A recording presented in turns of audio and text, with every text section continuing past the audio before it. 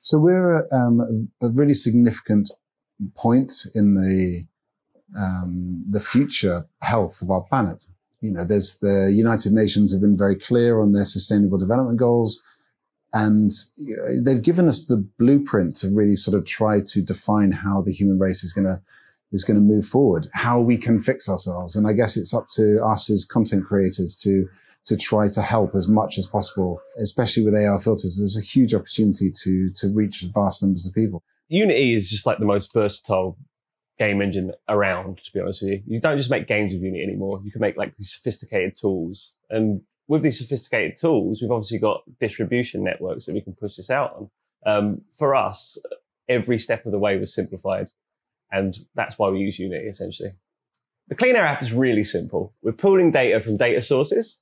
We're visualizing that data for the user, and then we're allowing the user to share that through social media networks. We want people to understand what the pollution is in their cities, and we want them to demand change. You know, it's really simple. We know how to clean up our cities with ultra low emission zones, plant more trees, driving less cars. It's not rocket science. And the Clean Air app is going to help to show people how to make positive change.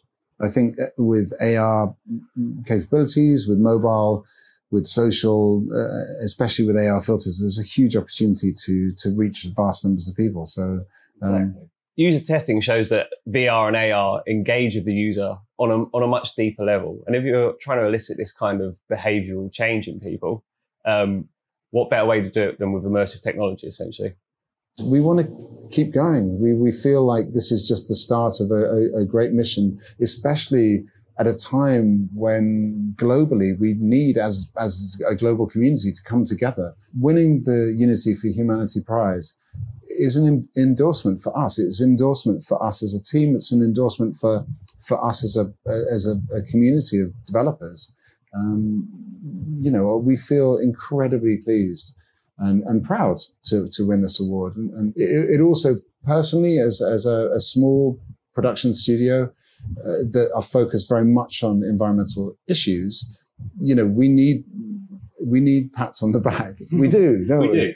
We do. And it's hard to choose projects that aren't commercial, but are important, you know. So yeah, it feels really good.